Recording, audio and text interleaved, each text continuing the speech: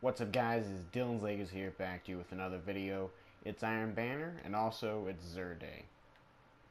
And that makes a baby called Crap from Xur. Alright, let's check it out. Alright, Xur is selling the Take a Knot, which is really good for Titans. Bad roll though. You don't. I think it only comes with strength and intellect, but yeah. All rocket launchers gain tracking, visible radar with zooming with heavy weapons. Heavy ammo drops more often. The helmet's worn by the first Chinese lunar colonists of the Golden Age. Some people like this helmet.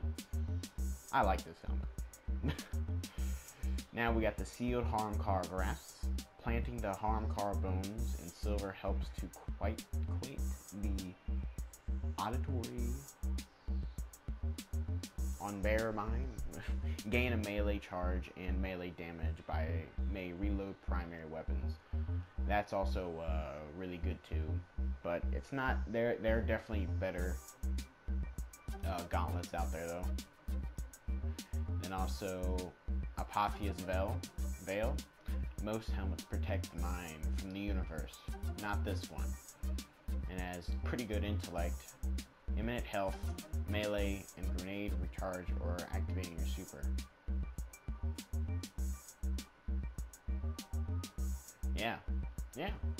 And then we have an exotic engram, which is our gauntlet engram. Then we got a legacy engram, which is our body armor engram. Then we got a plasma drive. Then we got an emerald coil, heavy ammo synthesis, 3 coins, glass needles, and motes of light. Well, it's a okay Xur Day, guys, but yeah, hope you guys found that useful, and so please subscribe. In doing so, my videos come straight to you, and make sure you hit that like button. It really does help me out. And I'm Dylan's Legos signing off, and remember, it's not where you play video games, but how you play them.